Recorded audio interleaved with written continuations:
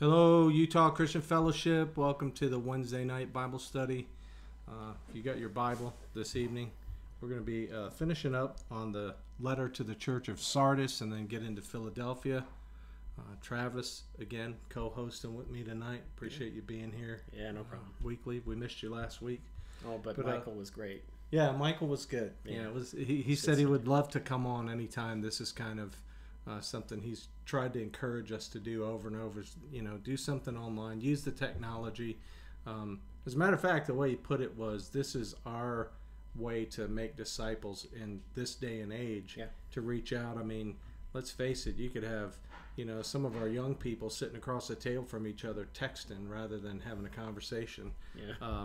Nobody likes to have a verbal conversation anymore. They want to just text.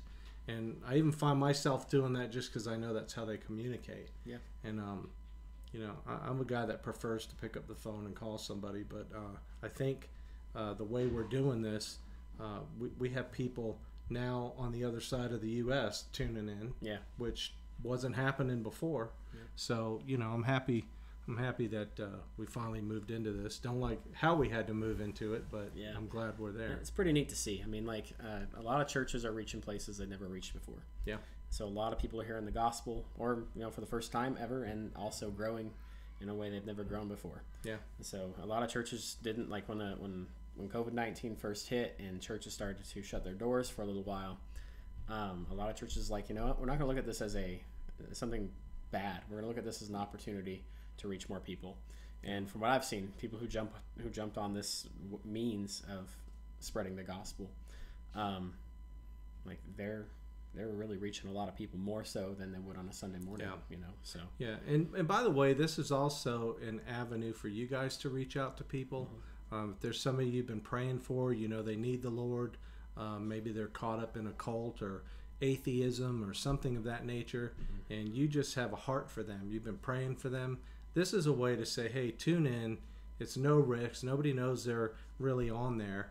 Nobody that might pressure them and make them feel bad for actually looking at something that I would call a Christian Bible study. Yeah. And so, that may be a way for them to be interested in hearing the truth that they're not hearing. So by all means, invite them even right now. Just take a second and throw out a quick invite and say, hey, get on the Bible study. It's starting right now. Yeah. See what happens. And if you were invited, thanks for joining us. Yeah. Feel free to ask any questions, make any comments you'd like to, YouTube or Facebook. Yeah. Since this is live, we'll get to those as soon as we can. There is a small lag, so Yeah. but we will get to your questions, your comments, any prayer requests you want to leave or praise reports. We'll make sure to pray for those things too. Yeah, and particularly prayer reports, praise reports. We don't hear a lot of those, but I know in the midst of all this craziness, God's still moving. Yeah. He's still working. Yeah. There is one thing I'd like to lift up, if we could, just Vincent Sanchez. They call him Vicente, but he is in ICU because of COVID. His whole family has gotten it, and he is now on a ventilator. So let's pray that he begins to respond and recover. He all because he's having a lot of difficulty breathing. So we're gonna pray for him as we open up today, and let's get started. Yeah. All right. Father God, we just do thank you for the time once again to gather online to, Lord, just even though we're apart as a church, Father, in spirit, we're connected. We're still united. And so, Father, I just pray that this would be a means of helping us to just endure the times. Father, I just pray that through all of this that you grow us and just put deep within us just a relationship that's solid and on solid ground with your Son, Jesus. So, Father, use this time, and we do want to lift up Vincent to you, who's in the ICU, and Father, also just for one of our other church members who has fallen and having some issues medically. Father, I just pray that you bring healing to that individual. They've asked to not share their name, so I'm not doing that. But Father, I just pray for their recovery. Father, as we look at your word tonight, I pray that you look deep within us. If there be any unsavory attitudes, any laziness or lackadaisical attitudes within us, Lord, that you correct those by your Spirit and show us where we're not doing all that we can do, even during these times. Father, we just pray for those who are lost, both in our community, even in our households. Father, that you would use these Bible studies to be magnified and glorified. Put your Spirit within us in a mighty measure. And Father, we just pray that as the word goes out, Lord, we know that your word says it won't return void. And so, Father, we pray that it will find a home tonight. And so, Lord, we just thank you for all these things, and we thank you for this time. In Christ's name, amen. Amen. Amen. All right. Well, we left off on Sardis, and I don't think we got to the part. We were, it was Michael and I, but there was so much to talk about concerning this church at Sardis. It was in bad shape. I mean, I think of all the churches, I think it's a toss-up between them and Laodicea, who's worse. But Sardis, hang on a second. I don't know where I'm at on this. If you want to stop for just a second. Yeah, go ahead. This seems to be more of an emergency prayer request. Okay, yeah. So Carrie Heineke's pray for my niece Tiffany. She's having an emergency C-section. Oh, okay. Yeah. So. Okay, well, let's pray for... Go ahead and pray for that. Yeah, for sure, yeah. Father, we just come before you again, Lord, just to lift up Tiffany to you, Lord, Carrie's niece. And God, she's just going through an emergency C-section. And Father, we pray that all would just be well with this delivery. Father, you just be with the baby as well as Tiffany. Father, I pray, God, that they would come even through a speedy recovery, and Lord, that you just bless this family. Lord, be with them, give them comfort, and Lord, we do pray you give them peace. Yes. Father, provide all their needs like you always have, Lord, and we just lift these things up to you in the name of your Son, Jesus Christ. Amen. Amen. Yeah, I didn't see that come through. Yeah. Okay, so we'll just jump back into verse 4. I think is kind of where we left off, but we talked about those. There were a few names in Sardis that were still faithful, who hadn't defiled their garments. It says in verse 4, and they shall walk with me in white, for they are worthy. And I really just thought about this today, like in a deep way. I think there's a Christianity out there today that says. We don't have to be concerned with walking in purity or holiness or things like that. Yeah. We have grace, and they have kind of an attitude towards sin, like, well, those things happen, and can't really be helped, and it's just that's just the flesh in us, and no big deal. Now, granted, you're not saved by works. You're not saved by your own goodness. You're not saved by some level of righteousness or holiness that you attain to that is superior to others. That's not what saves a person. We're saved by grace through faith in Christ. Yeah. But with that faith comes the indwelling of the Holy Spirit, the impartation of God's wisdom and knowledge to us. There's a new inner voice and a new man that is created after holiness in Christ Jesus. So that's the voice we need to be listening to. That's the voice that ought to be guiding us as Christ walks with us and in us. Yeah. Right? Yeah. And so, you got any thoughts you want to share on that? I mean, I've heard it said a lot. Like, we're not, as followers of Jesus, we're not supposed to make place, like, and give place to the flesh. Right. We are to be, like, we become a new man. The old man's put to death, and we're supposed to follow and walk in newness of life, not going back to our old fleshly ways. Now, I know, look, we are human, but we shouldn't use that as an excuse. Well, we're human, therefore, well, we're going to mess up, so it's okay. It's not okay. Right. It's still not okay. Yeah, and I think we feel I can actually sympathize with those who have that struggle, because we do feel powerless when sin gets the upper hand. We do feel defeated. We feel, that like Satan got the better of us. Yeah. And we don't want that. Like, if we're Christians and we have the Spirit of God in us, we don't want to fail. We don't want to sin. But I think sometimes because of the flesh and because of sin, we do feel like we're a failure. And that's why, one thing that really encouraged me greatly, especially when I started walking with Christ, is what Paul says in Romans 7. He gives this long explanation that, there is a new person created after Christ, within him. And he says, but there's another law at work here, the law of sin, which comes from the flesh. And that's present with him also. Yeah. And he winds up saying, the thing that I would, that means the thing that I know to do, he goes, I don't do that. He goes, the thing I would not, that means the thing I know better than to do. I don't want it. I don't want to sin. He goes, that I do. And he goes, and I keep doing. Yep. I think the new translations render it that way. And it's like, and then he says this, he cries out like, who will save me, O wretched man, from this body of death, right? Yeah. That he is. He admits he's a wretch, that there's something in him that is usurping control at times, and the sin that he doesn't want to do, he finds himself falling to it. And I realize, I'm like, prior to that I was thinking the Apostle Paul's probably the next closest thing to Jesus you can find in the Bible, in terms of holiness and knowledge and wisdom and rightness. And it's like, and then he said that.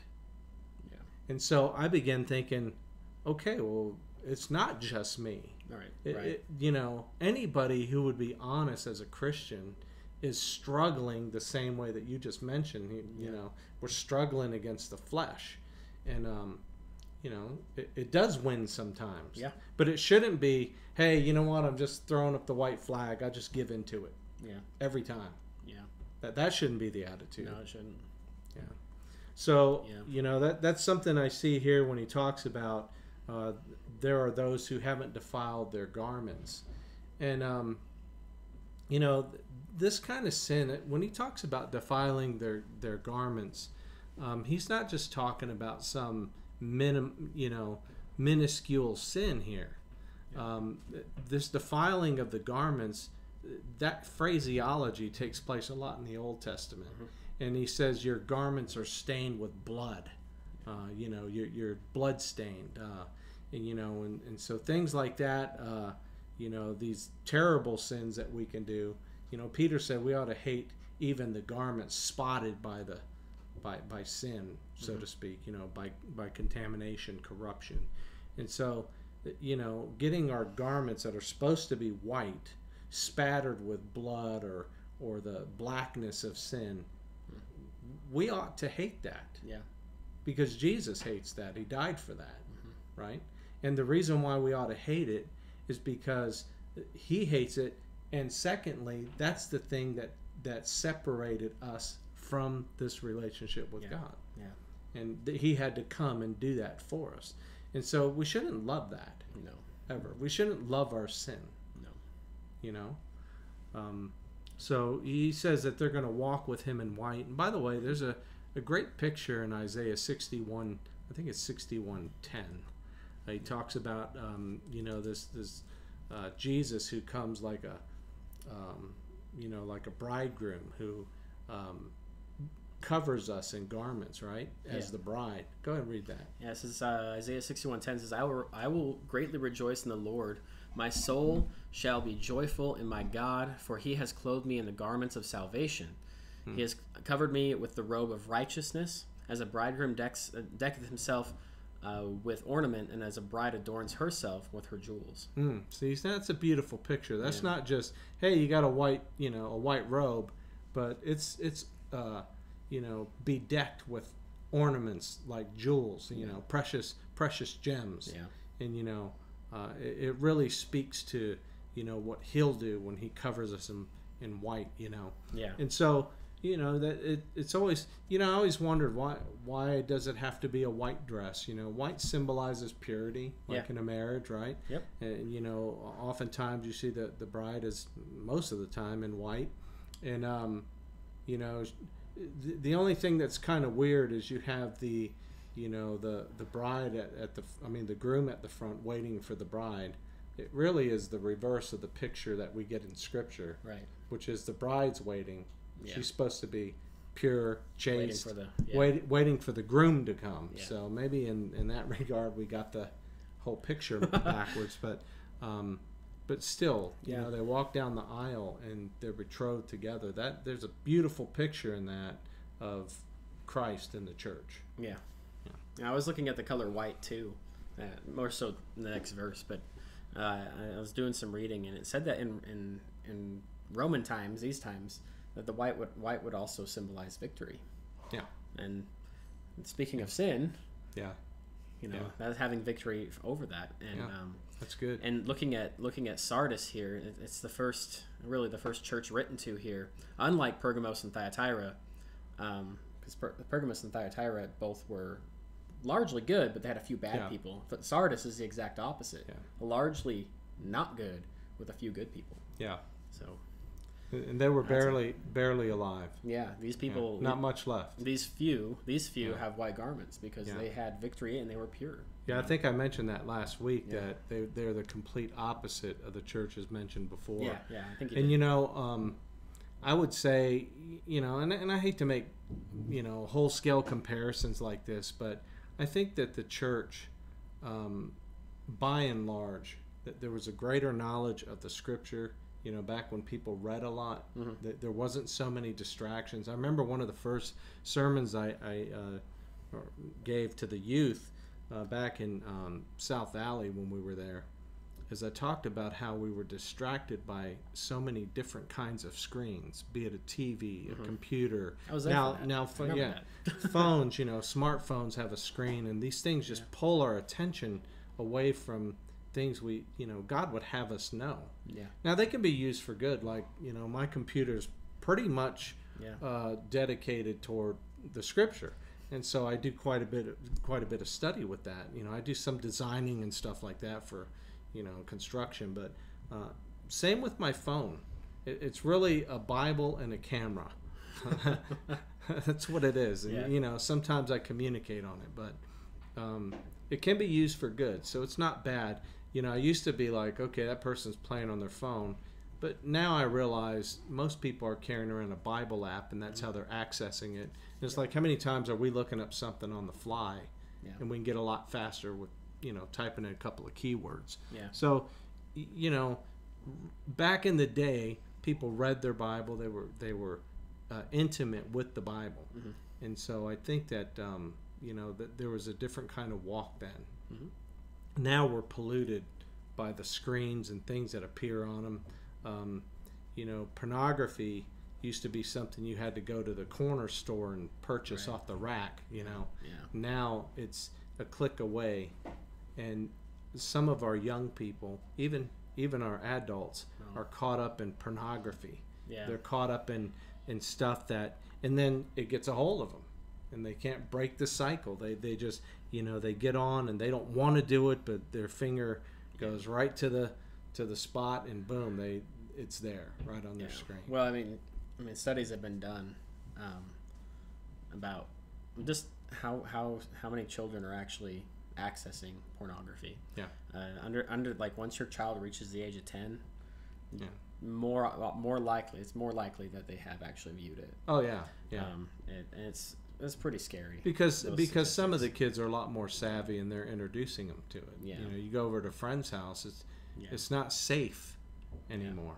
You know, you can protect your own house or whatever, but once your kid leaves, So I would say in the context we're looking at Sardis, those kind of things would be things that defile our garment, that take us away from purity, things that, you know, we have to be ever more diligent, especially with our kids. You know, you can do filters and all that stuff, but, you know, let's face it, I'm going to be honest, most kids today are more savvy with the computer than their parents. Yeah. So if you put some kind of a filter on there, man, they can do an end around on that all day long if they're good, you know. And that's a lot of kids. Josh is back there laughing. I mean, it's true, right? it's just reality. Yeah. And, you know, sometimes I ask Josh and Kai about stuff because I realize even though I'm a tech guy, I've lost a step. Yeah. Same here. And, you know, my grandson was already operating a smartphone at, you know, 2, and now he's really good at it. and can navigate. All he needs to do is be able to spell, and God help us after that. Yeah. You know, because he'll be on that thing constantly if we don't stop him. But garments, think about that. We need to be in the Word. We need to be growing. We need to understand God's view of holiness. Where are we going to get that? The Bible. Out of the Bible, right? So, you know, I put down that, you know, a lot of folks, these Christians I was talking about that aren't concerned with walking in white and purity, this symbol of purity, they don't think walking worthy is actually possible. They you know, they've been defeated for so long that they don't think it's actually possible to walk in a holy manner. And yet, you know, so they don't think it's possible, so they don't teach it, and they don't practice it, and they're certainly not modeling it.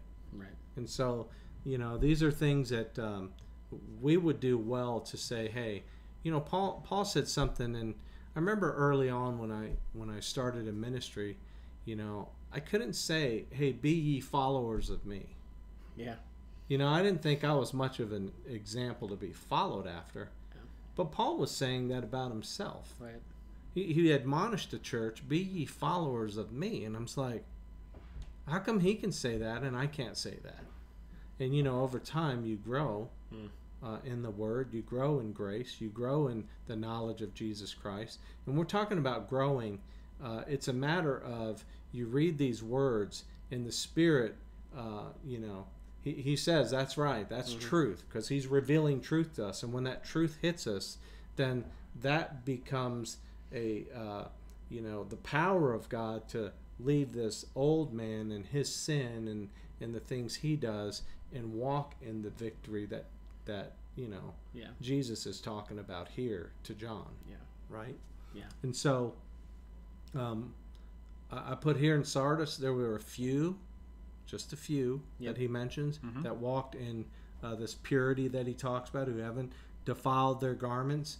And he says they'll walk with him in white because they are worthy. Yep.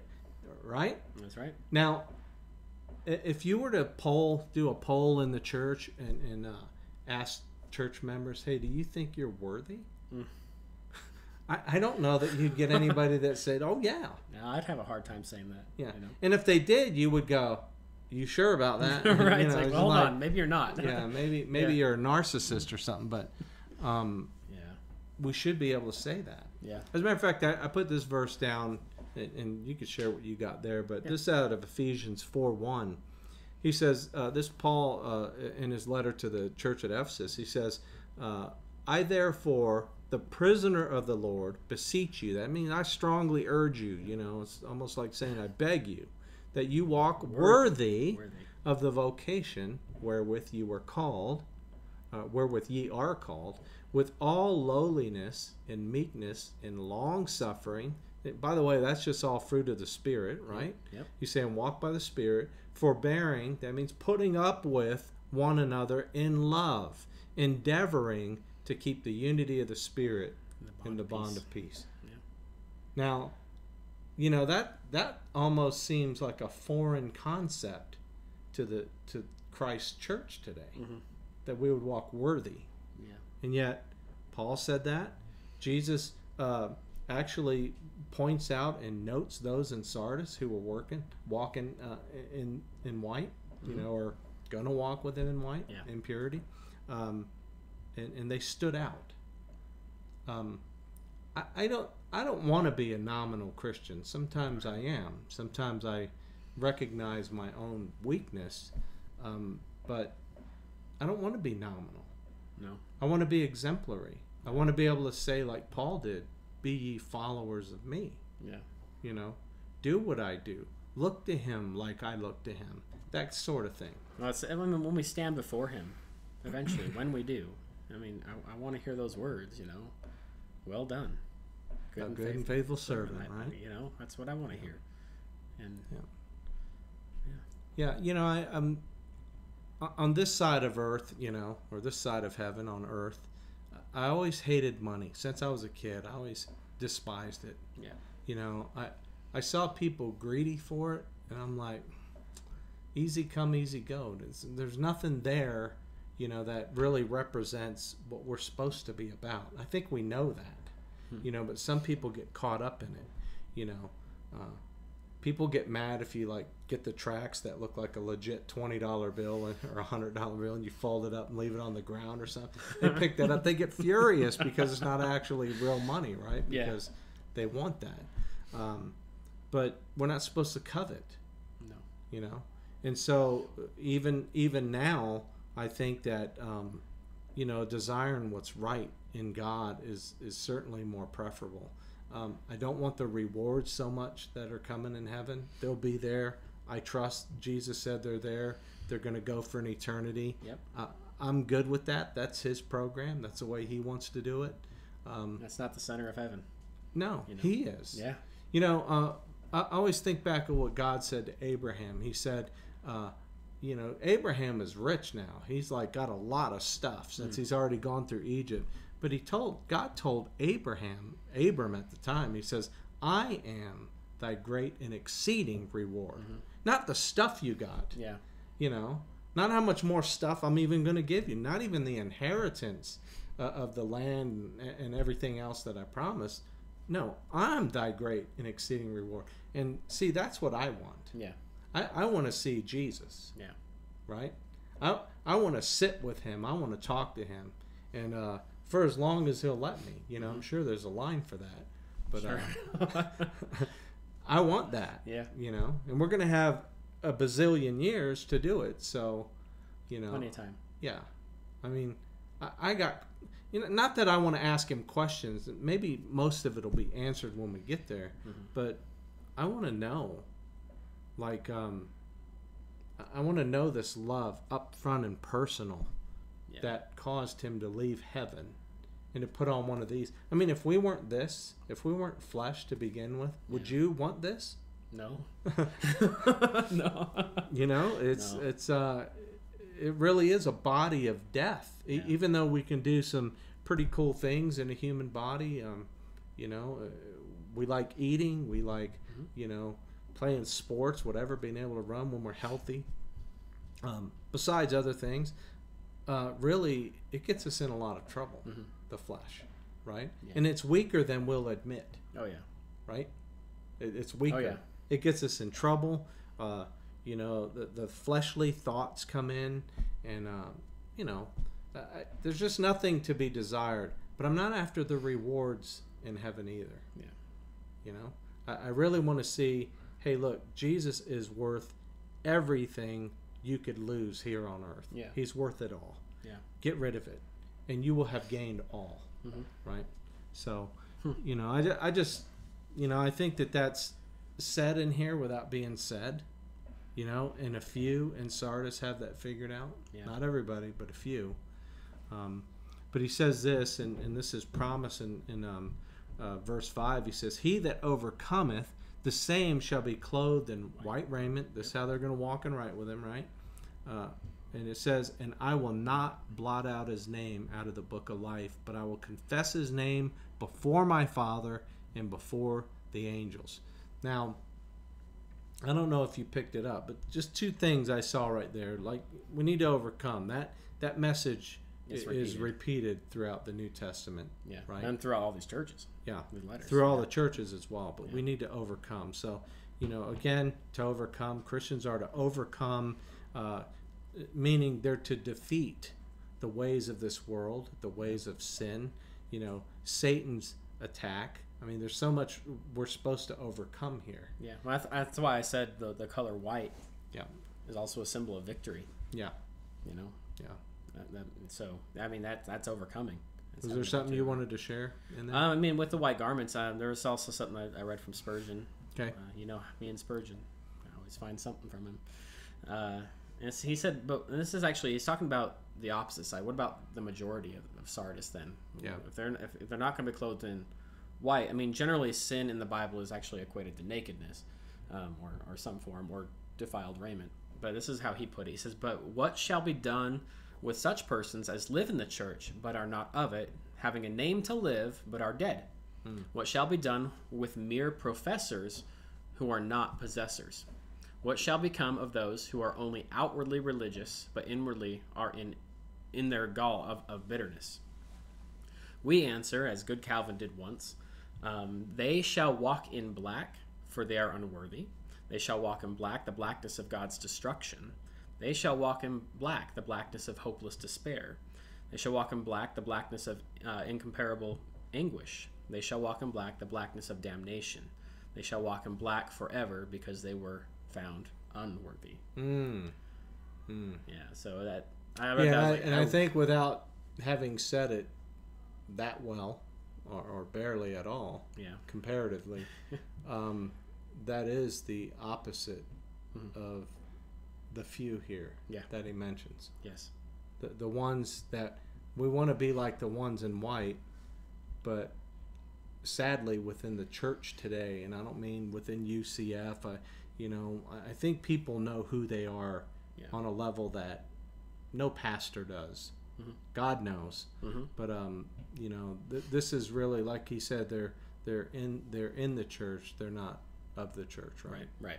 And it's like that's always a great pain for a pastor to deal with, to look at those who profess faith but they don't possess the truth. They're not living it, and you see them fall to such things that are on a scale that are, they're not small things. They're things that are worthy of damnation. And we're not talking about a lapse for a second. We're not talking about a lapse on a rare occasion when they let their guard down. We're not talking about that. We're talking about a lapse where they just they hear the word, they go through. It's kind of like Paul talked about those who exercise will worship. Don't taste, don't touch, don't eat, that sort of thing. Don't handle that. He says it indeed has a show of will worship. In other words, they're exercising their will over the flesh, but it's not spiritual power, and it's not spiritual living. You can do some things by sheer willpower, right? You can run a marathon by sheer willpower, one step after the other. But that's not a godly thing, per se. I mean, it could be if you're running for Jesus. But it's not necessarily something that you can't do by willpower. So these things that he talked about, they look like they're super spiritual. And we have people that say, well, you know what? I never do that, brother. I don't handle this. I don't touch that. I don't look about, and it's like, yeah, but you do worse stuff. You're boasting. You're full of pride and arrogance. You actually talk about people. You hate people. You characterize them. Isn't that worse than what you don't do? And so when I see that, it's like you need to submit yourself in lowliness and meekness, like we just read about, and humble yourself before the Lord. Because that's true holiness. That's when you're saved.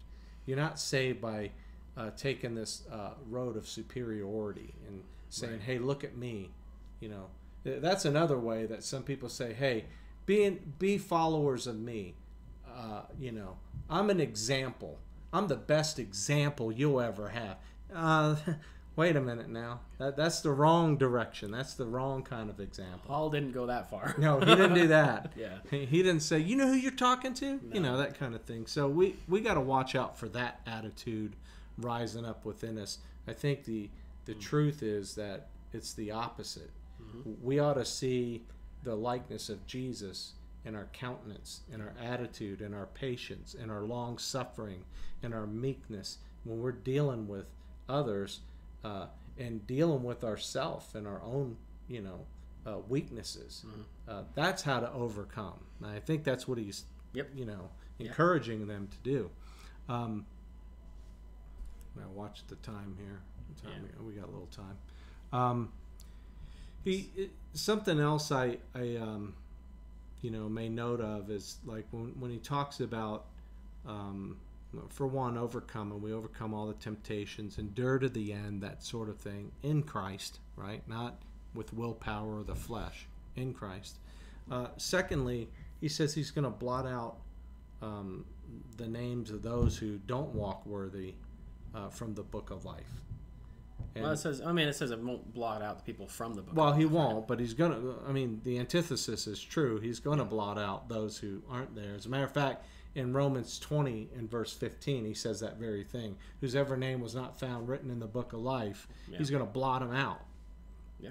Okay? So, if you look at this term, this phrase, to blot out their name out of the book of life, that occurs about 5 times throughout Scripture. Right.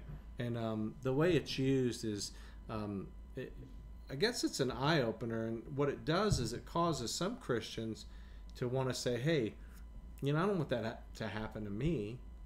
What kind of living do I have to be doing or disobedience to get stricken? Yeah. To get struck through where I'm not in the book no more. Yeah, that's where you kind of have to stop and pause, right? Because you have to remember that you aren't saved by what you do. Right. You were saved Amen. by grace through faith. And we have to remember that the whole context here of this verse is saying, I will not blot your name out from the book of life. It's not talking about, like, the whole thing is talking about the few who are going to make it. It's the assurance that they're going to be fine. Yeah. And so really the context even of this right here is saying, hey, be assured you're going to be good. Yeah. I'm not going to blot your name out. Yeah. And I think the only way to do that is to, really be in submission to the Lord, so that you know that you're in obedience, right? Because the works of the law did not get people saved. I mean, if you were to characterize the Jews, what were they doing? They were setting out to please God by a righteousness of their own, right, which they could never attain to because it was by the works of the law. It wasn't by faith, like Doug was talking about in his Bible study. It's not by trusting God on face value.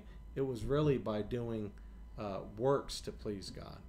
Now, there's a caveat there, which is he gave them those works to do. Yeah. People forget that because those things are a picture of his holiness, his righteousness. Yeah. And even the 10 Commandments, what is that? Well, that's the pure spiritual purity of God. He doesn't have to struggle to do those things. Yeah. That's him. And so he wants us to be like him in that fashion. But I think that what happens is we sometimes get caught up in thinking about a verse like this. And by the way, it's a good one. I want to talk about how this is controversial, because a lot of people will read that and then they get stuck. And what I mean by they get stuck is they need to answer that question: can I have my name blotted out of the book?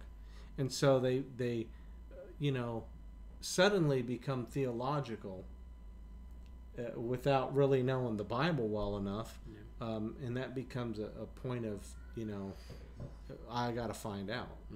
It's kind of like the verse that Jesus talked about to the Pharisees. You're in danger of blaspheming the Holy Ghost. You will not be forgiven of that in this world or the age to come. Yeah. So they're like, well, have I done that? That's true. There are some guidelines here, things that he already just said, so that we can be sure we're not doing those things. And that is to obey what he did tell us to do.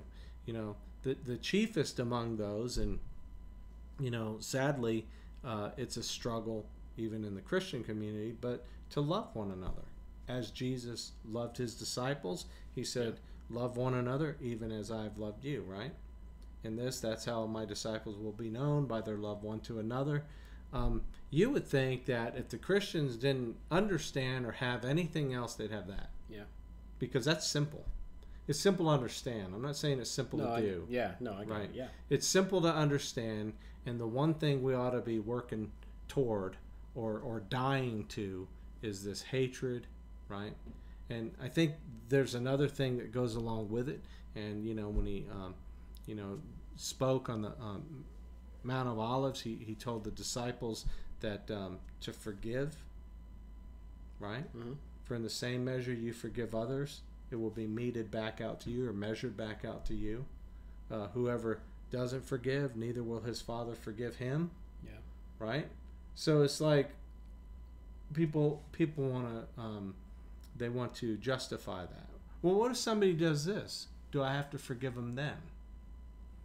Um, I think you're looking for, you're barking up the wrong tree, so to speak. Yeah. He said, do it. Yeah. And if you're a Christian and his disciple, it's not a matter of, what are the parameters that I do that? Because I think he told Peter, look, not 7 times, 7 times 70. In other words, that's unlimited, Pete. Yeah. He didn't actually mean 490 times. No. But we almost want to go there, Yeah. right? And say, okay, well, that's 489, buddy. You got one more. Yeah. And then I don't have to forgive you no more. No.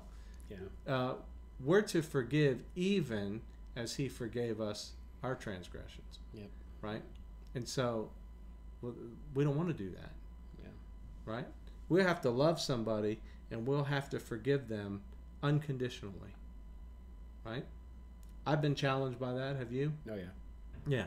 I mean, you could think of that one person. If you're thinking right now of somebody that you really are struggling with forgiving, you haven't done it. You haven't obeyed.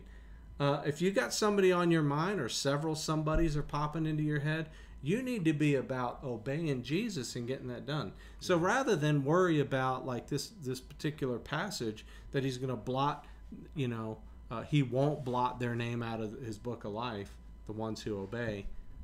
And we're wondering, well, what if we're not one of those people right at this moment? Am I going to get blotted out? Can he do that? Will he do that?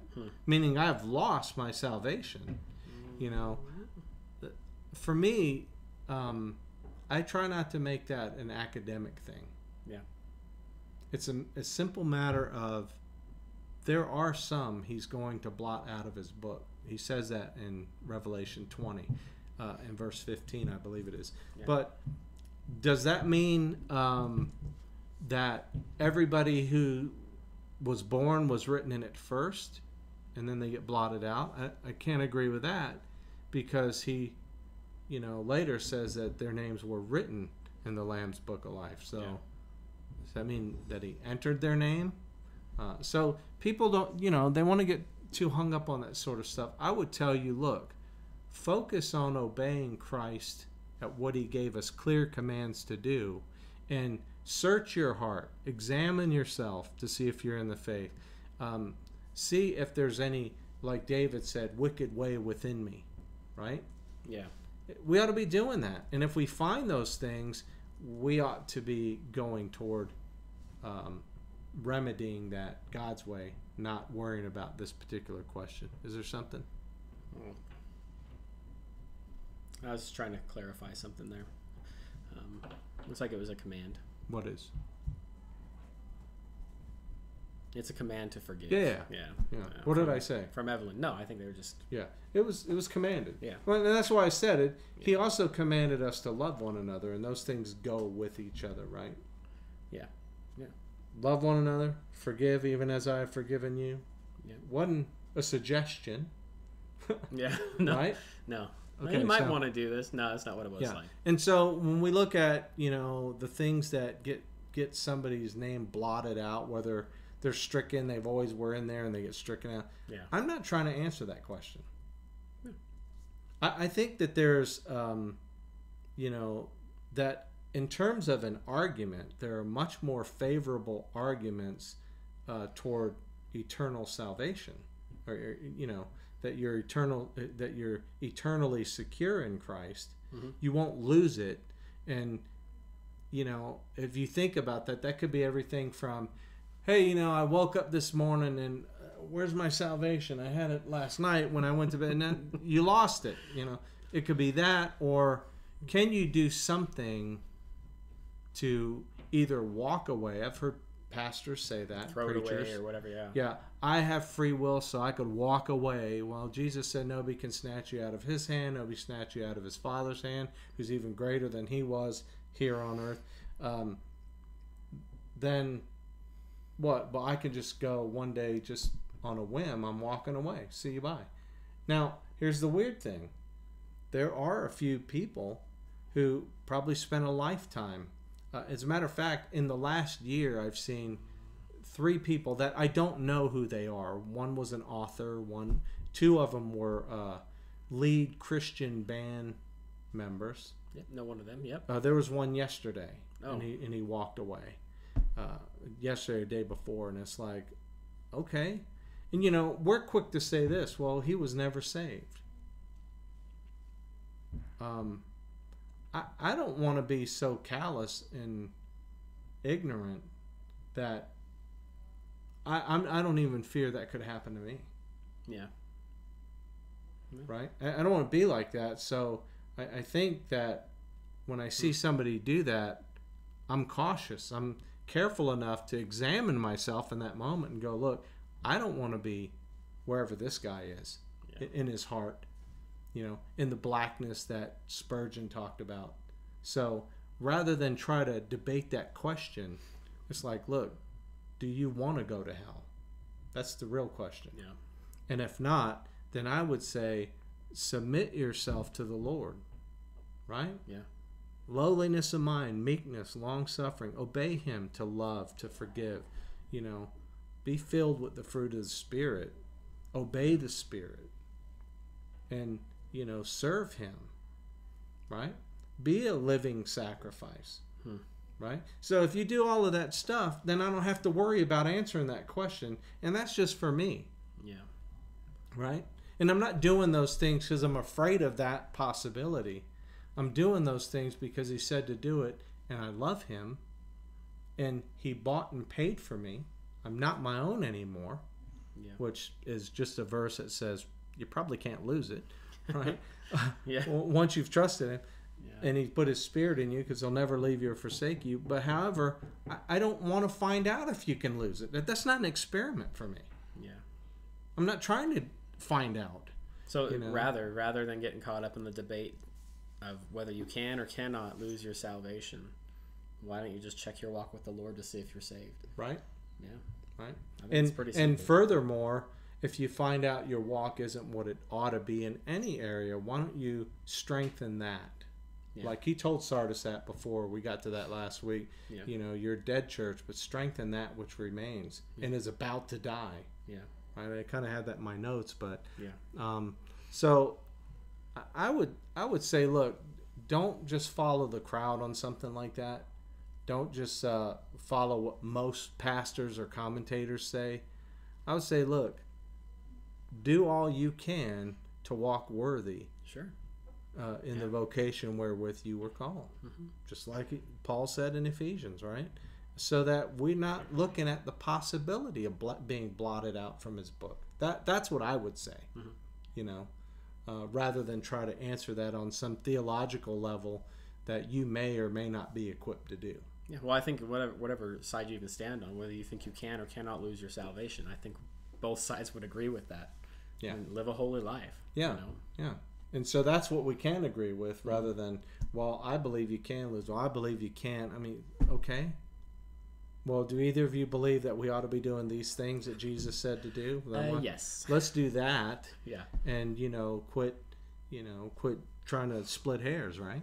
Yeah. So that's kind of something that when I get to controversial stuff like that, there's you could probably put Hebrews 10 in there that talks about there's no sacrifice after this, after it's actually on the radio on the way here. No repentance, no sacrifice left if you sin willfully after that. It's like I don't want to be that guy. Yeah. I don't want to be a guy that there's no sacrifice left for. And we can try to explain that theologically. We could dig deeper. But I'm not satisfied by some of the answers I get. Like he's talking about those who were never saved. Well, the Bible's written to the church. And so he's talking to saved people. And, is he referencing unsaved people? It could be. But when I look at stuff like that, I'm not so quick to try to get theological all of a sudden. Yeah, heed the warning. Yeah, like that to me, that's what it is. It's a warning to not do that. Yeah, and so same with this kind of verse. So I don't know how other people approach the Bible. How they wrestle with finding answers like this for things that are like that. I put them on the shelf. I'll study them out, but if I don't get the answer in full where I'm convinced that's from the Spirit, I'll shelf that, and I like to just dive in deeper on what I ought to be doing, what I should be doing. So anyway, that's just something I thought that we ought to certainly be diligent about studying the Scripture. We certainly ought to look into such things and try to answer that from Scripture. They're all not so easy. Yeah. Right? Like, if you talked about pre-trib or, mid-trib or post-trib, those weren't easy because there are a lot of verses that you could land on any one of those three answers. Mm-hmm. And, I think that the vast majority of it lands on, pre-tribulation rapture. But not so much that I would say, look, I ain't got nothing to worry about. I'm out of here. You better be prepared for it just in case. Yeah. I mean, it's not 100%. And if I had that attitude, but I was alive right now in 2020, I might be questioning that. That's true. Like, what else are we going to have to endure? I mean, 2020's been a roller coaster so far, right? No, we can't even meet in the church. So he says, and by the way, I believe when you look at eternal security, there are things that I see also that are very encouraging. One, Paul said, look, the thing that I would not do, that I do and I keep doing. Mm-hmm. That means Paul's struggling with sin. He's not trying to live there. It's a struggle. It's a battle. He hates his flesh, and it's a battle. So I realize, okay, I can expect the battle. Mm-hmm. Okay? Doesn't mean I'm not saved if I have a battle. All right? I look at the guy that Paul addresses or talks about in 1 Corinthians. He was sleeping with his father's wife, his stepmother, basically. I don't know what happened to his dad, but I'm assuming he's gone, and this guy's now taking her as his own wife. She must have been like a younger woman. Yeah. And Paul said, look, throw him out. Yep. Throw him out. Let Satan destroy the body. Yeah. But that his soul may be saved. I'm like, what are you saying, Paul? That this guy's got a shot at salvation? I've had people tell me, well, look, this guy was a murderer. There's no way he's going to heaven. He repented and professed Jesus profusely at the end of his life. How do you know? I mean, we were no better than that guy in terms of, scale. We weren't like better human beings. No, we all fall short of the glory of God. So Paul killed people. Mm-hmm. A lot, apparently. At least the blood was on his hands because he was something in the, assembly. Moses killed somebody in cold blood. You know how I know it? If you look at the description, he looked left, then he looked right, and then the next verse says, and he smote the Egyptian. Yeah, he knew what he was doing. Yep. It was at least premeditated in the moment. Yep. Let me make sure nobody's looking before I jack this Egyptian. Somebody was looking still, but hey. Right? And so he made it to heaven. Yep. And so, just check ourselves, check our understanding. Don't base it on somebody's opinion. Get in the Scripture. Diligently search it out. Look for it yourself. Yeah. Pray about it. God's faithful. The answer may not come today. It may not come in a year. It may not come in 10 years. But God's faithful. And it will come. Yeah. Okay? So, lastly, he just says this. He says, he that hath an ear, let him hear. Let him hear what the Spirit saith unto the churches. Again, I cannot escape the fact that he's not only talking to these 7 churches, but that includes us today. Yeah. Right? Because this is supposed to bless anybody that reads and keeps these things which are written therein. Not just to those 7 churches, but I think John, as I pointed out in chapter 1, knew he was writing Scripture. Yeah. These things write down as a record, right? And so he knew what he was doing. Yeah. And so that would be something for our benefit even today. Yeah. Right? So I kind of approached it this way. I backed up. I said, well, okay, well, what's the takeaway from Sardis? Because there was a lot said here, but it was very short. Yeah. Okay? Here's what I took away. If we don't take away anything else from this letter to the church at Sardis, we ought to pay close attention to, first, the church's description, the way he characterized it by Jesus himself, right? Which is, they had a name, i.e. a reputation, that they liveth. Right. But what did he say? But they're dead. You dead. Yeah. You are dead. Yeah. And let me follow that up with just this quote. Okay, go continue. Barclay. I don't know. Yeah, Barclay. Yeah. William Barclay. Yeah, William. That's right. The church of Sardis was at peace, but it was the peace of the dead. Yeah. Yeah. And then another one. Can you pronounce that name? Because I can't. It's probably Caird or Card. Yeah. Caird. He said this. He says, Sardis was a perfect model of inoffensive Christianity. Well, Their problem was not scandalous wickedness, but a decent death. Their image said alive, but in substance they were dead. Right?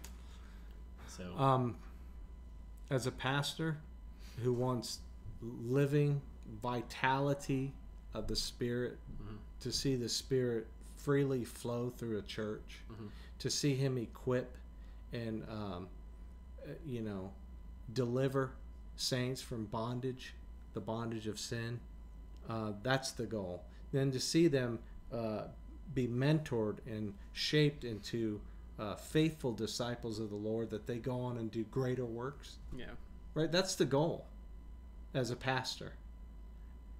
To if somebody were to say, hey, Pastor Kai, you know, not just somebody, but particularly Jesus, say, well, you had a reputation that you were alive, but you know what? UCF's dead.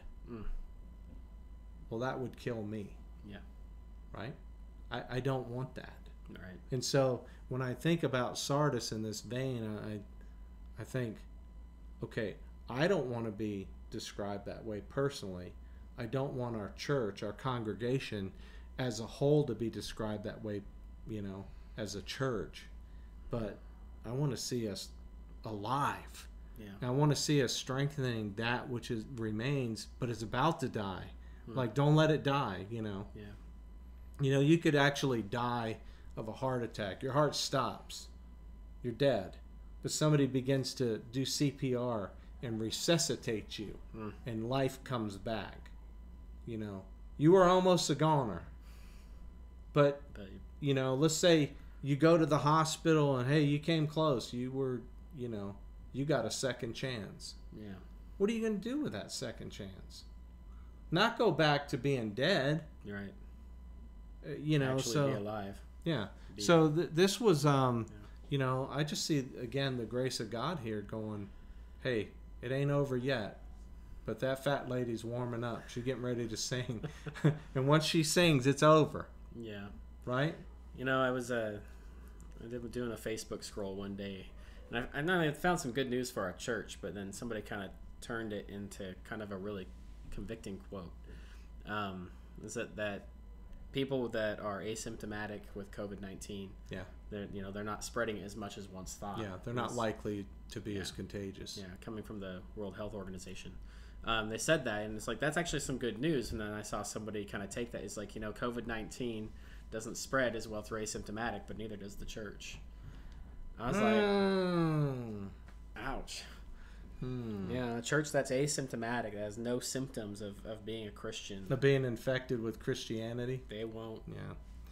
And I heard something else that was kind of along those lines. You know, we're waiting for a vaccination, right? Yeah. Somebody said years back, they said they've been inoculated with the gospel. Yeah. And so, you know, you get a vaccine so that you don't actually get the disease. In fact, my grandson just got 2 shots yesterday. He ran a fever the entire day. Oh, man. And these are shots he's already had. Yeah. But it gave him a fever this time around again. Yeah. So his body's responding to it, and it's elevating his temperature. Today he's fine, which means that's good. The body remembered it, kicked in the antibodies. Took it out. But, you know, when you're inoculated with the gospel and it no longer affects you, the good news, you no longer care. You're indifferent, apathetic, whatever. you've heard it a million times. You know, there was a time I thought I should go up and receive Christ and be baptized. But, you know, they say that a lot. I'll do it one day. You're inoculated. You have been vaccinated against responding to the gospel because you said no. You know, that's why the writer of Hebrews said, if you hear his voice today, if you hear the Spirit speaking, do not harden your hearts as they did in the provocation when they provoked the Lord in the wilderness. Yeah. Right? He was speaking. He was coming to them. He was leading them by a pillar of cloud, but they had hard hearts. And no matter what he did, I mean, they walked across dry ground. Yeah. And instead of obeying him and listening, they were inoculated against his voice. Yeah. Right? And died in the wilderness. We ought to, when the Spirit, as you know, I think it says elsewhere in Acts, but it says their hearts were pricked, in other words, poked, and they were cut to the quick.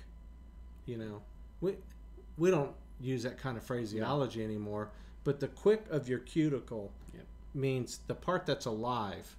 You don't know you've hit it till you hit it. And once you hit it, you're like, whoa. Yeah. You know, that's the alive part. You don't want to like get under that nail, you know, and get to the live part.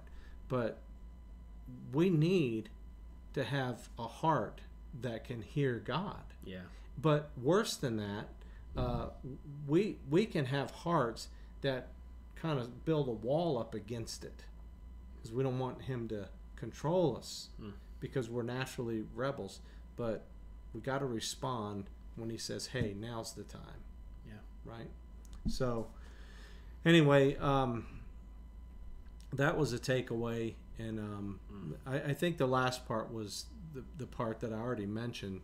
But, you know, to strengthen the things which remain and are about to die. So they were on, if you're looking at a graph, they were on a steady decline, and they were about to flatline completely. Yeah. There was still some life, some signs of life. There were still a few people that were walking worthy. Yeah. I would say, listen to them, put them in charge, be in obedience to that leadership, right? Because they were doing something right. Jesus was telling them. You know, we talked about Pergamos, I think it was, and they had done a 180. Yeah. They changed because years later they were obeying in the Spirit, right? That's right. So, I mean, I don't really know what became of Sardis, but look into that. I don't think it's good. Doesn't sound. They're not known today. Doesn't sound good. You know, but kind of known as the dead church. Yeah, and we don't want to be that. So next week we'll see a little bit more of a better. Yeah, next week is probably the complete opposite. I actually prepped it as though we'd go through quite a bit of it today. Same here. Yeah. But Church of Philadelphia, I would encourage you to tune into that because not everything in the Scripture is negative. This is a church who's getting it right, and you know, let's look at the things they did that were right, and how can we emulate that? You know, not out of envy, but how can we do those things within our own body to see Christ, you know, reaching many, especially in this context. So, anyway, that's all I got for tonight. That's all we got. Hope that blessed you and, you know, encouraged you, maybe challenged you. That's something that ought to happen. But you have some prayer requests still? Yeah, we got quite a few prayer requests this evening. So keep praying for Carrie and her niece Tiffany. Okay. Evelyn just said that this church is not dead; it's alive. I feel it, Pastor. Praise the Lord. Yeah. Let's just be praying for the church to sure. continue to, you know, to continue to grow. Yeah, Evelyn's also asking for prayer for her health and finances. Okay. Praying for her children. She's listed them here: Eric, Jeff, Lisa, Vanessa, to come back to the Lord. Kathy is asking for prayer for Pauline, Liz's grandma. And she just had a stent put in the past Monday. She's sore, but in good spirits. So I think this is the second one, maybe. Didn't she just have one put in not long ago? I'm not sure. She had something done. Yeah. Okay. Javi, praying for a friend, Luis, who's recently passed, so definitely for comfort there. That's sad to hear. And then Shane, praying for his family. All right. Well, let's pray for those things, and then we'll close it up for the night. But I'll go ahead and pray. Yeah. All right. Father God, we just again thank you, Lord, for this challenge. Lord, this is a challenge to our own church, to our own faith, as we want to walk in a way that we would be described even as those who were worthy, who will walk in white with you, Lord. We just pray, Lord, that you change our hearts, mold and shape us into who we ought to be. Father, take these messages that you gave to the church so long ago, make them relevant for us today, make them alive, and make those words alive within us today, that we would even be able to change. And Father, and to do the work that you called us to do. Lord, we just want to lift up just Tiffany once again. We just pray for just all to go well, Lord, that you would guide the doctors and the staff and all who work with Tiffany as she brings this baby into the world, Lord. We just pray that that mom and baby would both be healthy, and that everyone will do fine and have a speedy recovery. Lord, we want to pray for Evelyn and just for her health and finances, Lord, and we do pray for her children, Eric, Jeff, Lisa, Vanessa, to come back to the Lord. Lord, we know that you're able to draw people. You do that by your Spirit. It's not by any devices or cunning of man, but it's your own Spirit who draws them. And so, Father, we pray that they would be drawn, that they would just enter into a relationship with you, Lord, through your Son, Jesus. And, Father, we just want to pray also for Miss Pauline and just this procedure she's had done, and she's received a stent, Lord. And Father, we just pray for comfort for her as she is sore. But Lord, we pray most of all that this will help fix her and restore her blood flow. And so, Father, that she would have many more years of health and service to you. Father, we just pray for a speedy recovery for her. Lord, we lift up Javi's friend who has passed away, this Luis and Angeles. Father, we just do pray for his family, who is no doubt hurting. Lord, we don't know if this young man knew Jesus or not, but we just pray that he did, and that many others through his death will even consider their own short lifespan. Lord, we all have but few years on the planet. And so, Father, I pray that we would live them all for you. Just encourage Javier also, as he no doubt is feeling pain and through the loss of his friend.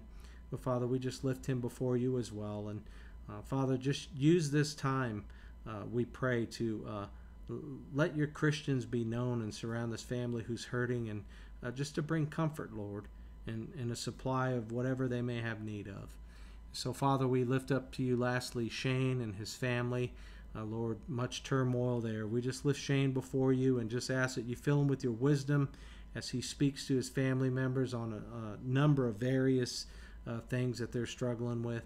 And Father, that you would give him the right words and the right scripture, that he will be able to encourage and steer others away from both things that would harm them and put their eternity in jeopardy. And Father, that he would do so with the fruit of the Spirit, with patience and kindness and love. And Father, we just pray that you just fill him with your grace.